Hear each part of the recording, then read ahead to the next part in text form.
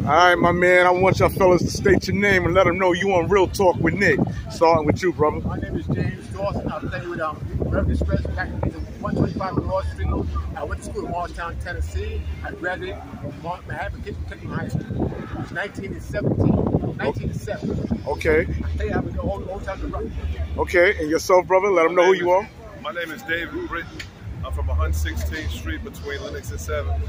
I played at Kennedy High School. I played at Potomac State Junior College in West Virginia.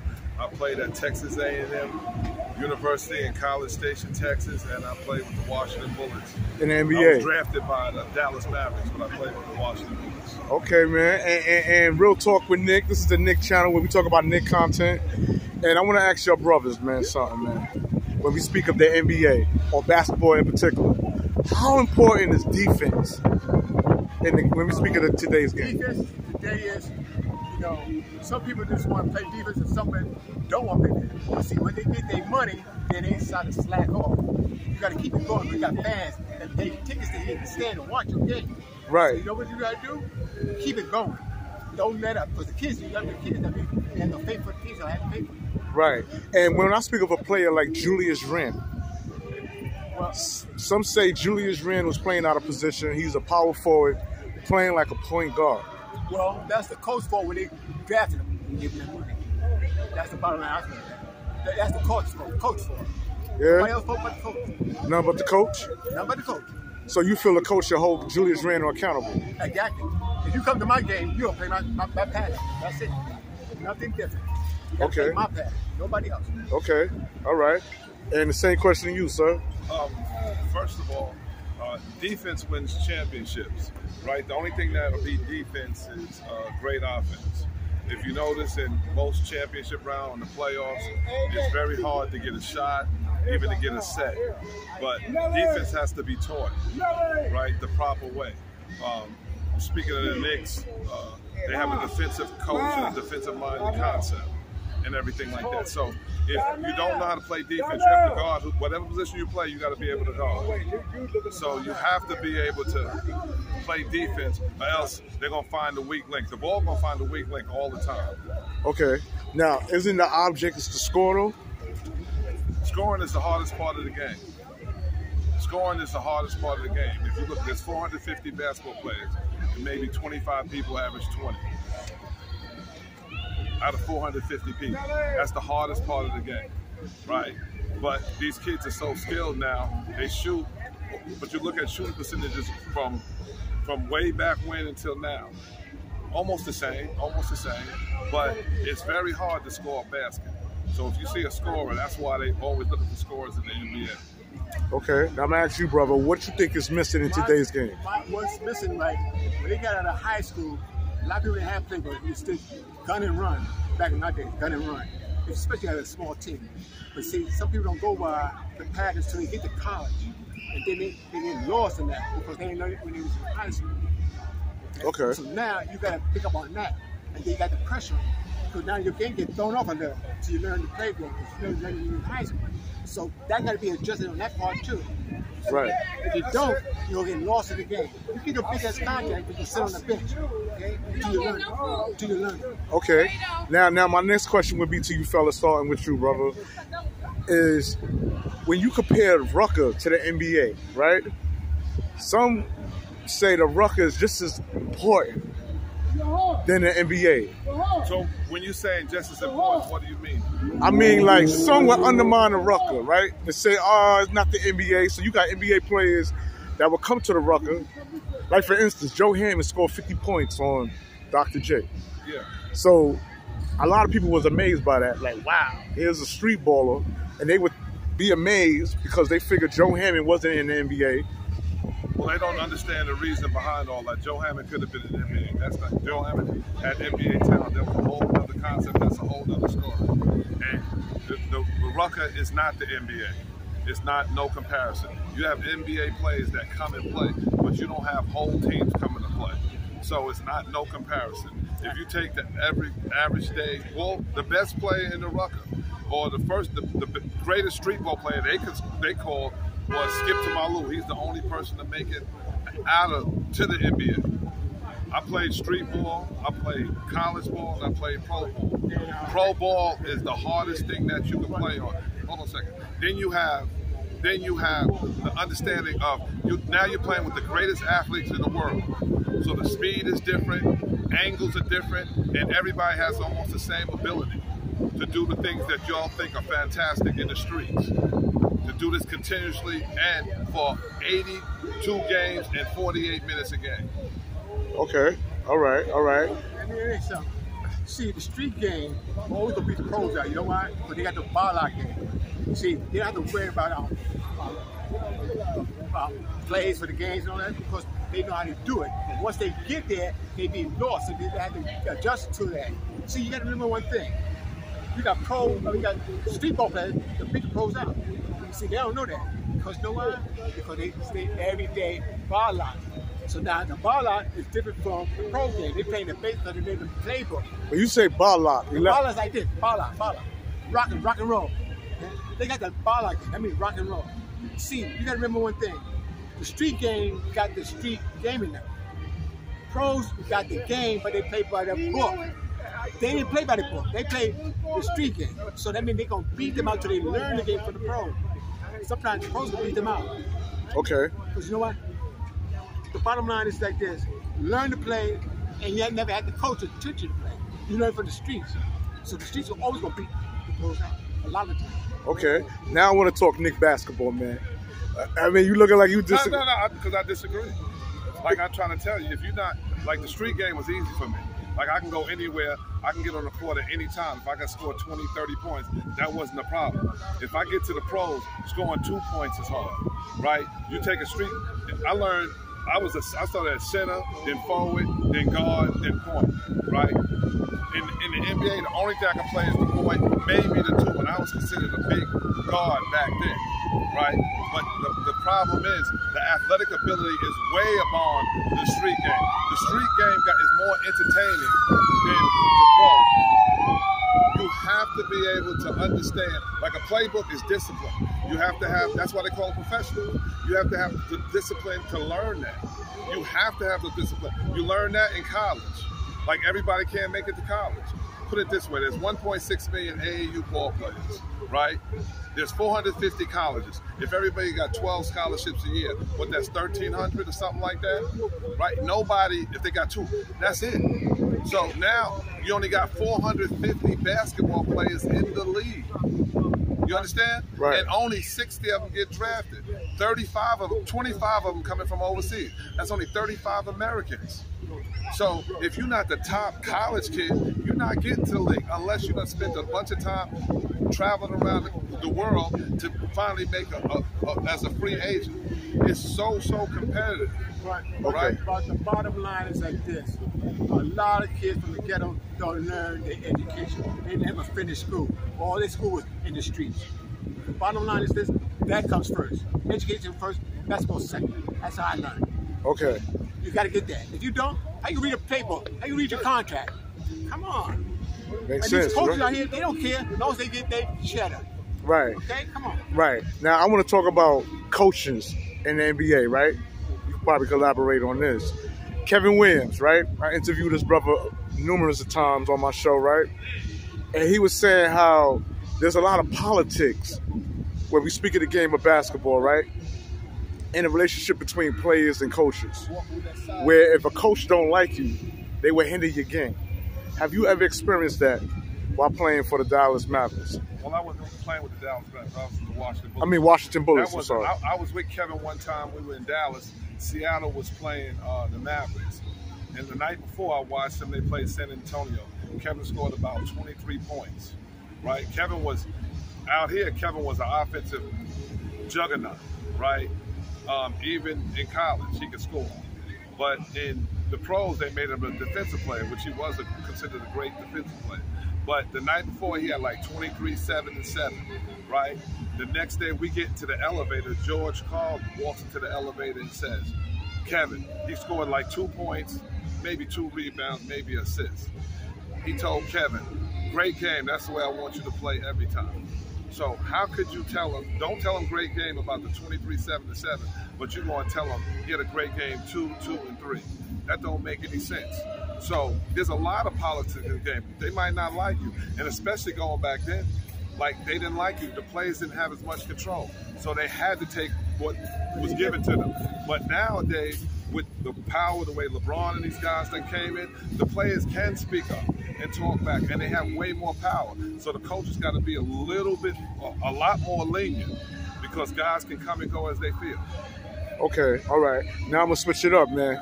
You wanna add on to that? Yeah. It's correct, but see, like this, you got to get a mentor behind you to keep pushing and forward the way you're supposed to be. See, as I said, a lot of great ball players in the ghetto don't have education. Okay. So now when they get to the pro, they lost. Because they can read the contract, they can read the playbook, so they've been learned from the coaches, and they let them do what they want to do in the street. Street ball players, it's got knowledge, streetwise. So where you go from there, and who's gonna help you to go to the next step, to read your contract and get your money. That's what I'm talking about. Nothing about that. So basically, the Rucker is Madison Square, is pre-Madison Square Garden, y'all saying, right? No. The Rucker is the Rucker, and the pros is the pros, right? The Rucker, for one, if you learn the history of the Rucker, Mr. Holcomb Rucker, you have to have a certain grade point, and you have to be able to pass your classes, and they put you on team, and you perform. If you didn't have that, then you couldn't play. You can play. But also, then you have what they call an entertainment league, which y'all see, and one and stuff like that. That was just pure entertainment, right? A lot of those guys, a lot of them play. I used to coach the Gauchos. A lot of those guys played for me. So when you see that, you'll be like, okay, he was good. He was able to do it, but he wasn't able to do it at a professional level. When it was time for them to come out, they're older than what? They're not 21 and 18 and 19 out there. So these guys are older, and they done past their prime, but they still have fantastic instinctive skills. Stuff that was very hard that a lot of people can't do. But you can't take that and put that in the professional rank. You can't. You have to understand what a professional rank is like. You can't be out here dribbling the ball forever. You got 24 seconds. You got 8 seconds to bring the ball up. You got people 6'7" guarding like you, 6'1" doing all that. Where you gonna go? You got to be able to shoot. Okay. You got to be able to pass. Okay. Now I want to switch it up, right? Good analogy on what you just said, brother. Knicks, right? When we speak of these Knicks, right? Everybody, we in New York, right? Everybody want the Knicks to get back to winning culture when we speak of basketball, right? Knicks hasn't won a championship since we had a coach called 73, Holzman, right? Red Holzman. What is going on, man? What you think is the deficiency when we speak of these Knicks, man? One of the deficiencies was called Michael Jordan. You remember that? Yeah, I do. Okay, so that caused a lot of people deficiencies. And then you have to be able to you have to have stars in order to win. You can't have one star and partial. If you look at all the great teams, they had a collection of stars, right? You got to be played above average. Magic Johnson once told me this. Everybody think that they're a star, but a star is somebody that can perform 48 minutes a night, every night. When the people pay their money to come see it, they want to see you do something magic or Jordan. They don't want to say that you're tired or anything like that. That's where the professionalism comes out. You got to be ready to perform every day for those people that's paying that money. I got 48 minutes. And most people can't play 48 minutes no, they a can't. night. Because, all right, for 48 minutes a night, because of the mental focus it takes and just the talent. And I will tell you something else. You know why people can't play 48 minutes? Because we always play on short courts. Right. You go to the colleges, they big long court. You see what I'm saying? Now they get the wingspan is different now. They got to hustle even more. Okay. Now with the Marshtown, Tennessee, I was playing the court out here, but the court was double sized that court. Okay. So now my wingspan got to get up to another level now. Right. And then the air in Tennessee is different from Harlem. And we don't get air through 5 o'clock in the morning to 7. That's it. We shut off. Got you. Now we got short court. So what we gonna do now? I used to go down when I didn't go to school. I went out a month before time. I didn't know the court was that long. I'm up in the public until I learned to run with that game on the court because the court was long. Okay. You gotta get adjusted to it. All right. See, some people can play that half court, but all that razzle dazzle, You take that half court, you do it when you get to the half court, then you do the backside. Don't take it when you get all the way down because you got the wing left. All right. That's why Pearl Washington was bad. I got you. Now, I want to ask you, brother, man, you said you played against the Knicks. Yes. Who was the most challenging player you ever came across, man? Earl of Pearl Monroe, Sugar Ray Richardson, and Walt Frazier. And Walt Frazier. And in order, how would you rate them players that you... Walt Frazier had the best all-around game. Earl was devastating on offense. And Sugar had, like, he was a miniature Magic Johnson. He was, like, just physically more talented than both of them, faster than both of them. But he had to, if he just went through it without going through all the obstacles that he went through personally, he probably would be listed as one of the all-time greats. Sugar, right? Sugar Ray Richardson. I think Starks and them was here with that team that time. I think they could have won the championship. Right. And they messed up. They put on the struggle that day. They put on the show. It's unbelievable. But what you call dunk the ball. You should have just laid it in. Oh, Patrick Ewing. Yeah, Patrick Ewing. Like, you shouldn't have dunked. You should have just laid it, and they would have beat you. Speaking of Patrick Ewing, man, is it safe to say that Patrick Ewing is not getting his just due? I mean, he's not a Knicks coach. Some say he should have been a Knicks coach. If not him, Mark Jackson. Like Mark Jackson. Look, you have to understand. Earlier, you made a statement about politics. There's politics in the game. Mark Jackson was relieved of his duties at Golden State because of a remark that he made. And it wasn't religious, but Mark is a priest, a pastor. So he can't go to what he's brought up on, his beliefs. So that's like, they forgive people for doing way worse stuff like that. You know, Rick Pitino and them that did all kind of stuff and got, you know, second and third chances. So it's not about Mark. He's not going to be here. And then Patrick Ewing, how you gonna put him as a coach? Because you like him? What has he done to be a professional coach? Well, I would base it on his playmaking, and he's a player. Like, you don't see yourself as a potential coach. You played the game. You was I coached on the AAU level, right? I could have coached college. I don't know where I potentially could have been, but it takes a lot to coach. It's not just, you got to be able to speak to those guys. Now, he had stints as a pro coach and whatnot, and if they thought like that, if an owner liked them, they would have gave him the job. Jim Dolan is a whole different type of animal and whatnot. And the Knicks don't, you got to have players. I don't care who the coach is. If you don't have no talent, you're not winning, no matter who the coach is. And I'm Nick. I know we're going to lose, but I'm still a Knicks fan. All right, got you. But what I'm saying is that, that's a whole nother animal. What coach they pick in and Mark Jackson. A lot of it, we New York fans. Right. So we want our people to be there. Right? But it doesn't happen like that all the time. It doesn't happen like that. But what I'm saying is that you have to, professionalism and amateurism is two different things. Totally two different things. I tell, like, people, they say he should have been a pro. Well, a pro, that's why they say professional. Read the difference between a professional and an amateur. Talent-wise, they might have the talent, but to carry and conduct themselves in the rightful manner and whatnot, and all pros aren't great or perfect people. They make a lot of mistakes. But their talent level is so hard, so that's why they bring them in. Okay, now I'm going to get to the nitty-gritty of this whole interview, man. I want to mention some players on the Knicks, man. Starting with R.J. Barrett, man. When I mention a player like R.J. Barrett, man, what are you most impressed with, man? What do you think his ceiling is going to be as an NBA player? R.J. Barrett is a nice dude. I know his father and whatnot. He's a very nice dude. He's just not my type of player. Why you say that? Because, here you go, he has a few good games. He's improved. He done scored a lot as a rookie and then his second year. But that's on a losing team. You see, when they get to the playoffs, all that stop. You understand what I'm saying?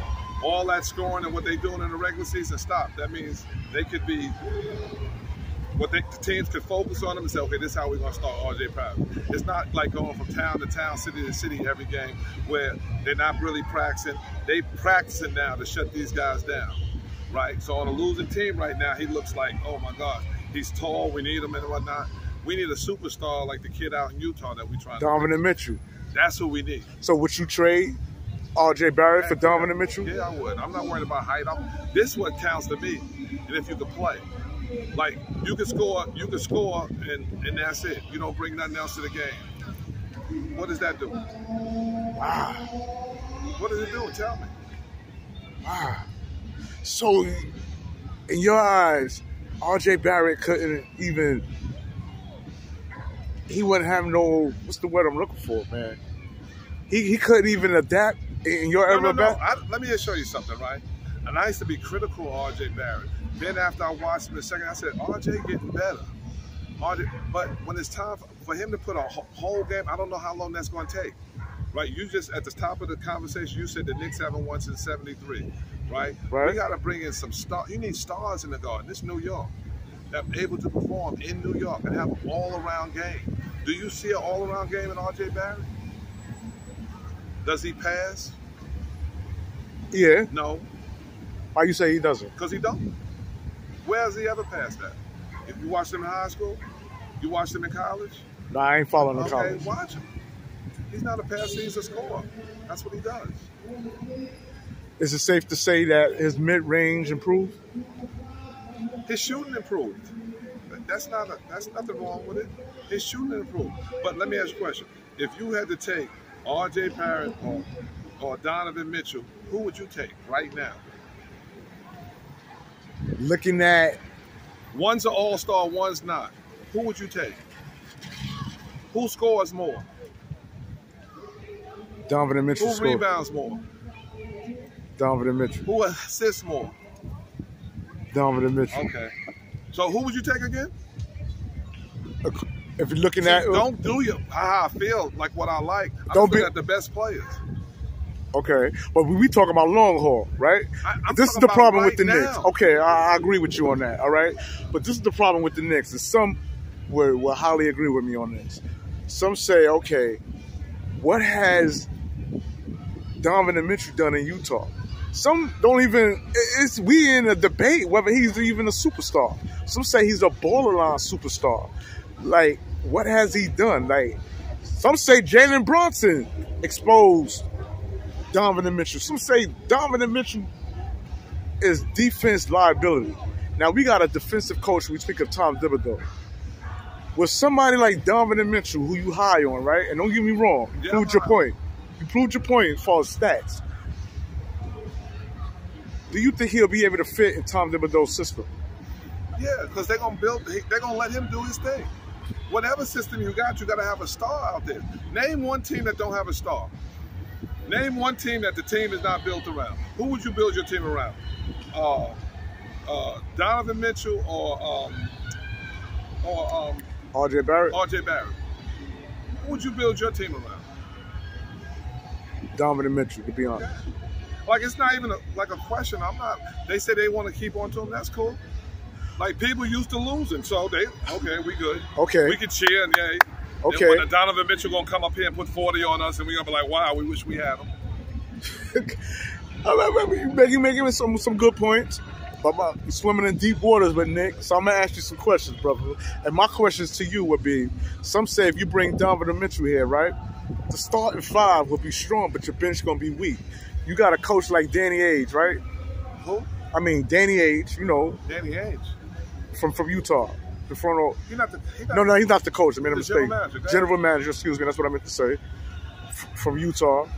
He won so many picks just to acquire Donovan Mitchell. So now your starting five will look good, but do you think he's worth giving up players like Obi, McBride? Yeah? I want to keep McBride, though. I like McBride. I watched McBride play in West Virginia. McBride going to be all right. So do you think it's an insult to have him in the G League? Who? McBride. No. I understand what they're doing. When you're in the G League, he's just playing, so he's not sitting all the time. He's performing. But if he's They're going to go with Barrett. He's their first pick. So they got to go with him. Okay. And then what's his face was picked ahead of McBride too, from Houston. They got to go with the first rounders first. That's just a rule. Okay. All right. Unwritten rule. All right. And how do you feel about Obi Toppin, man? The power forward, man. Some say that he should be the next man up because some is not pleased with a lot is not pleased when we speak of a player, Julius Randle, who some say is doubtful. They gave Julius Randle the money, so they got to play him, so that they can either trade him off or something. They just can't put somebody ahead of him. So another way, they're in disarray. The Knicks are in disarray. Is that going to hinder Obi's development as a player? Depends how he's working. I don't know. When he gets his opportunity, he got to do what he got to do. And do you think Obi's just a player who runs fast breaks, man? Excuse me? Do you think he's just a fast break player? Some say, oh, all he can do is run fast breaks. He needs to. Well, we haven't really seen. You got to have time to get set in. The Knicks are a disarray team. Like they got 1,000 guards. You got anybody can shoot. It's just not. There's no continuity in their offense at all. So how do we know? You know, you gotta put a solid. You know, Mitchell got hurt. It's up and down. They just really a mess to me. Like they made the playoffs. Like I was like, wow, they made the playoffs. Yeah, no one has seen that coming. Right? Yeah, but then that was last year, not this past year. 2 years ago now. Then you see them this year. So what you think would happen, man? What's gonna happen? Then why you think the fall? We went for 4 seeds. Because all they did was get scouted. They got in the playoffs and everybody exposed them. This is what we're going to do him. This is what we're going to do him. They gave him the play. You seen that series with the Atlanta Hawks and the New York Knicks? Yeah, I seen the series. Who was that for? Who gets the blame for the Knicks just winning one? It wasn't better than them. The Hawks is better than them. But the Knicks beat the Hawks all season long, man. The playoffs. See, y'all keep thinking. The whatchamacallit is one thing. The regular season is one thing. The playoffs is when you're nut check time. This is when you get serious. You can scout the player. This is what we're going to do. You have a plan because you're only playing one team. You're not flying to another city. You don't know what time they came in that night, where they was they hanging out. You don't know about all that. But now you know where they at in a controlled environment. They got to play them 7 games. So you telling me that because it's just a regular season game, they're not going to play as hard as if it was a postseason game? Heck no. But don't you need a certain amount of postseason wins in order to even get, regular season games to even get to your position for the playoffs? Yeah. The best teams finishing at the top. The Knicks was in a play-in. They was at, 8th place or something like that? Right, we came to 4th seed. Yeah, well, whatever. But you see what they did in the playoffs. You can't. I like the Knicks. The Knicks are my team. But you have to be honest when you're talking about basketball. They're not that good. To me, they're in disarray. Are you high on Tom Thibodeau as a coach? Yeah, all right, to me. Where do you rate him as a coach? I don't even rate him. He's not in the greats. Let me show you something. He put him on a fantastic team with a bunch of talent. He looked like the greatest coach on earth. They was just getting ready to get rid of Milwaukee coach before they won the championship. If Kevin Durant had been an inch shorter with his foot, that coach would have been gone. Hold on 1 second. Yeah. Hold on. Dre. I don't know. I'm waiting for Dave Kane to give me the. This is Real Talk with Nick, y'all. We out here in Harlem. Yeah. We doing it, y'all. Nah. It's a whole nother place. We doing it, y'all. Nice. If we going there at 7:30, 7 o'clock, then you know. I appreciate y'all. Yeah, it's straight. All right, we're going to get it in, man. We going to get it in. N.b.a. plays, man. Yeah. Breaking it down, man. No. Rucker legends. Everybody from 16th Street. But, they barbecue and all that kind of stuff. All right. Yeah. Okay. Okay, babe. All right, man. And as I was saying, man, Tom Thibodeau, you're not high on him. He was a defensive-minded coach and whatnot, and he was good at Chicago, and he was good as a Boston assistant and things like that. Do you think he disrespected youth? A lot of people complain about. Disrespected who? He overlooks the youth. Like, you got players like Cam Reddish. You got players like Kevin Knox. Some say he don't give the youth the opportunity to play, and he. They not that good. They just all right. But how can a player develop his game if you don't give him minutes? Take advantage of whatever time they get. That's how. And he's an old-time coach, so that's why it goes like that. All right, my man. I want to thank you for coming on Real Talk with Nick, breaking it down. It's been a pleasure. Let them know who you all again before. David Britton. I live in Texas now, but I'm from 116th Street between the Knicks and 7th. And that's what it is. And we out on Real Talk with Nick.